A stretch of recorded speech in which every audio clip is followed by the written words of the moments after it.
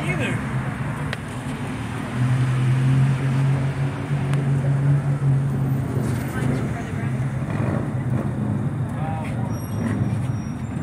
We're in the fourth one down, Alfred. Oh, dude, that's so bad. I was pointing. Oh! Is that Einstein? Oh. Frem. Because he's a good boy. He is. Dude, Rose, I gotta get one of you in front of me. View my YouTube identity. Turtle. That one doesn't look abandoned. I wonder if they just closed. No, that doesn't. Huh, I don't know. It's fucking cool. One love, one heart. Let's get together and feel all that.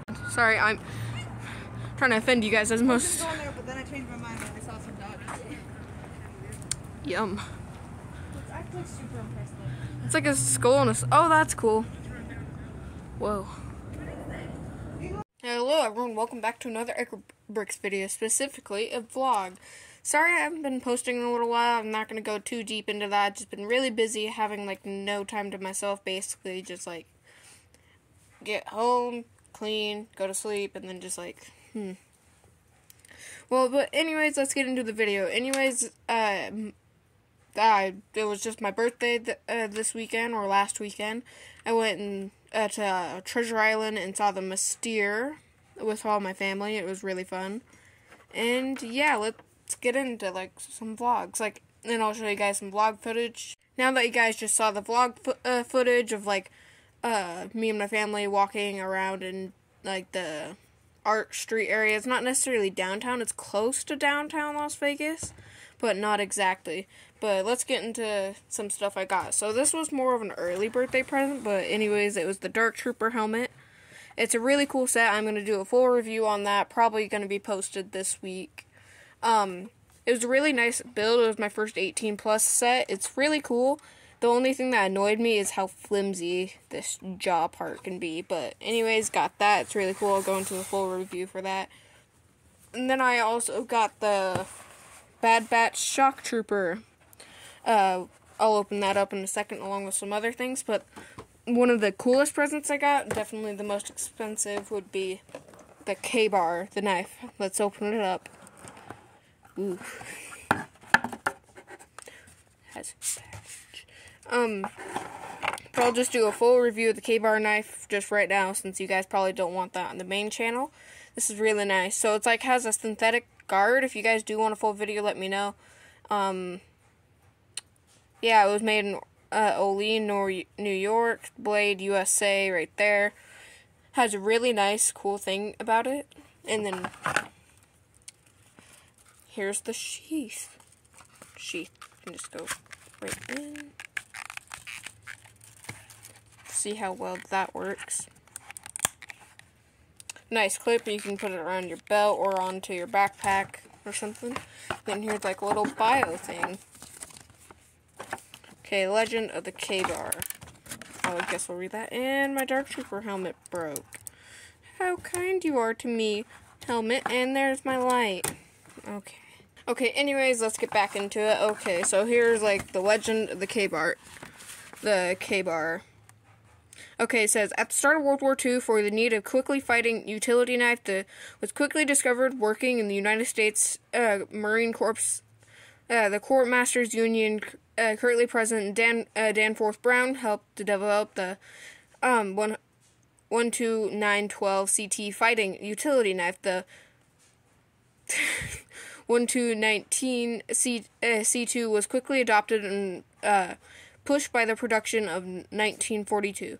The war grew in scale and demanded for the 1012 C2 outspaced the production for the number of companies produced the knife, including the Union Cutlery Company of Olean, New York. Union Cutlery marked the fighting knife utility knives K-Bar as a mark that would become legendary around the globe.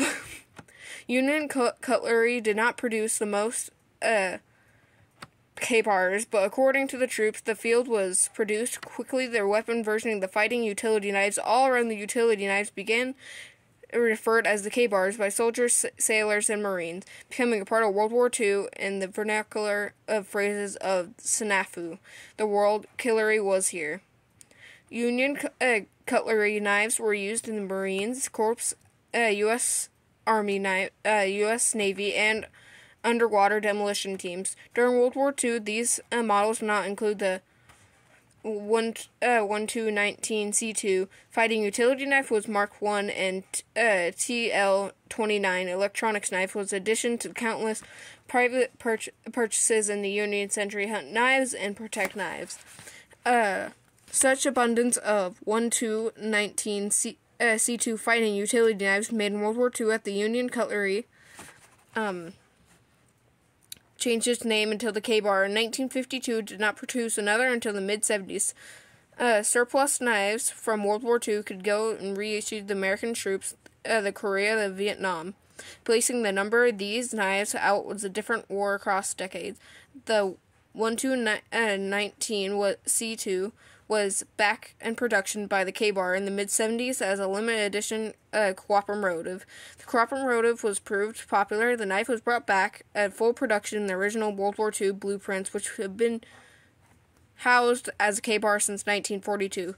Since reintroduction, the K-bar has served alongside American troops and our allies around the country as a staple of the American history today.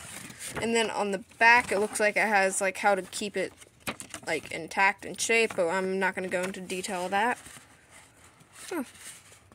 Little knife right there. Focus. Okay. Don't mind that, but yeah, the K-bar, it's really nice. I actually forge knives myself, so I will go into a little detail.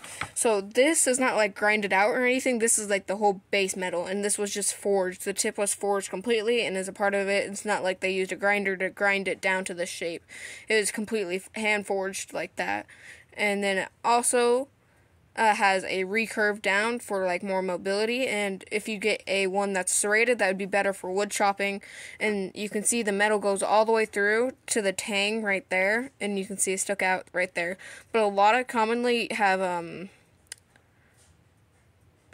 skull crushers like on the end right here instead, so you can't see that. But they most commonly use synthetic materials nowadays, but they used to use like more woods, but that was proven that it would rot away in salt water in combat. But anyways, the knife was made in New York, made in US, of course, and then the sheath is made in Mexico. But anyways, that's a quick review of the K-bar. Let's go into other stuff. Might as well just open this clone trooper now that I have a knife. Of course, go through the bottom. Oh wow, that cuts really nice. And then, okay, do you like me, box? No? Okay.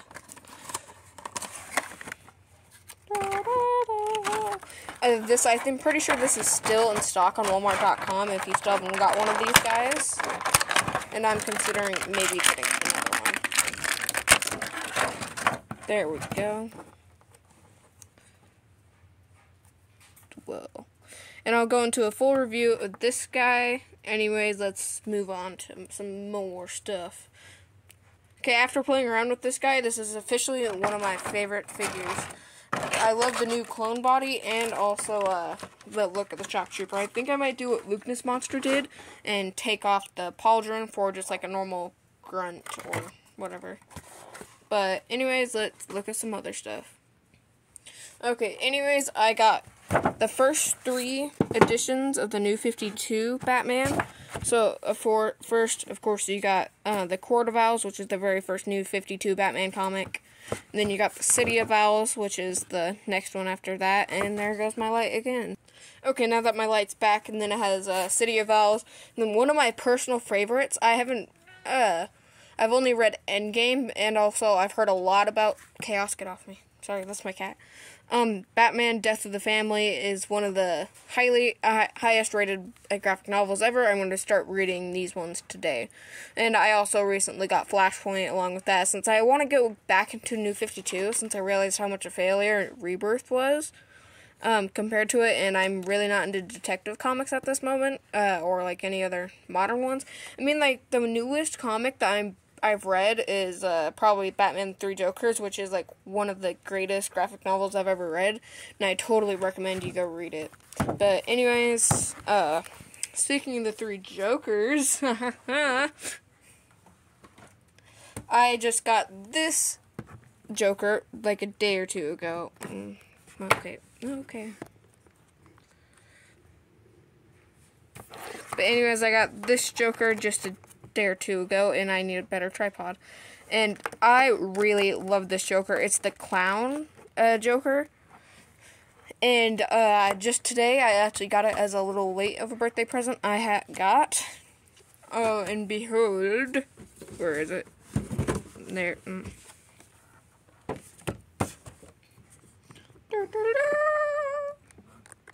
I got Red Hood. Let's open it up right now. I'm so excited to open this up. But yeah, this is Red Hood from the 3 Jokers. Let's just slice right in. Why am I using my K-bar? Because I can't find my pocket knife. Okay, open it up. Dang. But I'm getting into DC Multiverse. I'm gonna be flat broke eventually from Black Series DC Multiverse. Well, only a select few in DC Multiverse. Well, I mean, G.I. Joe's the only one that I'll just get any figure. Well, toe joints. I need to evolve from a military knife just to open action figures.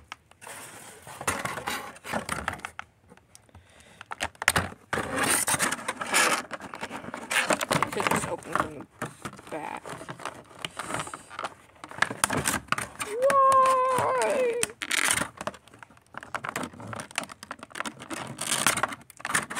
There we go.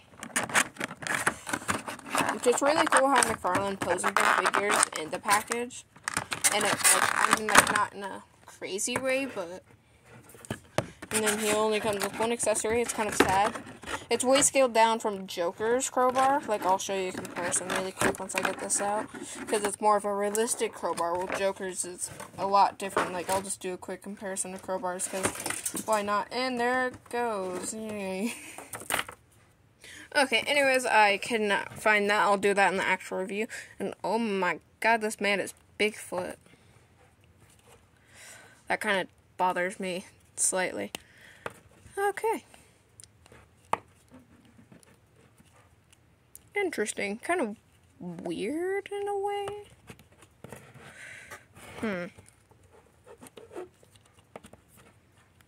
Well, I'll go and record that review right now.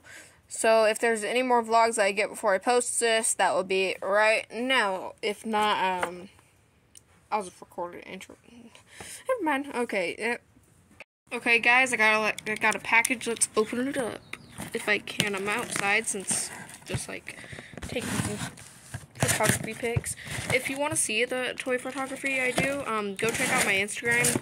A link down below. This will probably be in this week's vlog, but yeah, go check out my Instagram. Oh yes, I think I know what it is. I'm going to do a review on this today. Oh my god. Oh, it looks so good. I'm going to do probably some weathering on this, because I just, why not? Maybe I'll do a video on weathering and stuff. But yeah, excited for this figure. Let's do a review. Well, not in this video, but go check out the review video when it comes out. Might as well open this figure in this vlog. Sorry for the messy workspace. This is out in my living room. And, yeah, I've been doing building props for photography. Once again, go check that out. My photography, this is very difficult. Why? How do TikTokers do this? I mean, I used to go on TikTok, but not really no more. I think I might start up another TikTok for, like, the channel. I don't know. Oh, like Gaming Greats stickers.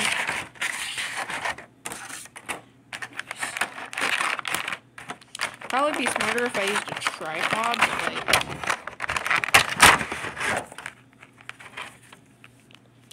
You could technically do like a normal 501st Trooper if you really wanted to. But yeah, go check out the review for this. Great figure so far.